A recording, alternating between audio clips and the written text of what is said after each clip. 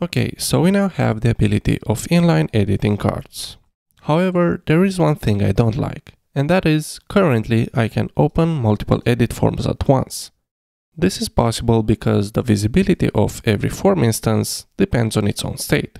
Each component has its own isShowingForm variable.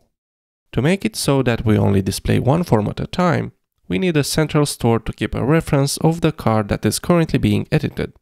This way, when we edit a different card, we can close all the other ones. So what I'm going to do is create a store object and share it across all the card list items. So I'm going to go to Resources, JS, create a new file called store.js, and this will simply export a reactive object. So we'll do export const store equals ref.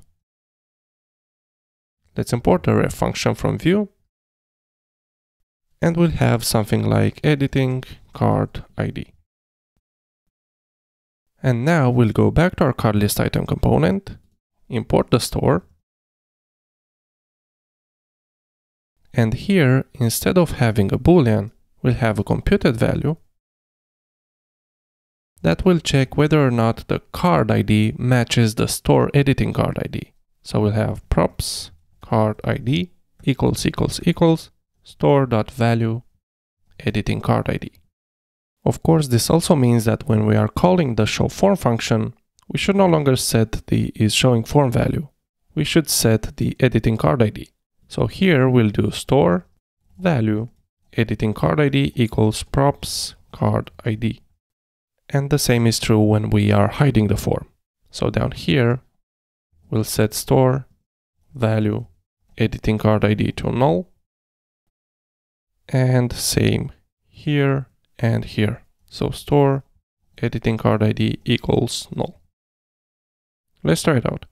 I'll refresh, edit 1, edit 2, and that closed the first one. And this is how easy it is to do cross-component communication in Vue 3. Let's do the same for the outCard form. I'll go to store and add something like list creating card ID. Set that to null, and then open the card list item create form, import the store, and then down here we'll have computed props list ID equals store.value list creating card ID. Then when we are showing the form, we should set the current list ID, so we'll do store value list creating card ID equals props list ID. And when we want to hide the form, we should set that ID to null. So we'll do store list creating card ID equals null.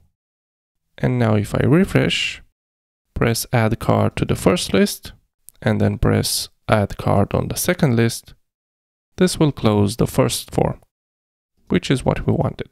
If you enjoyed this video, don't forget to like it, share it, subscribe, click the bell button, all that good stuff. Bye!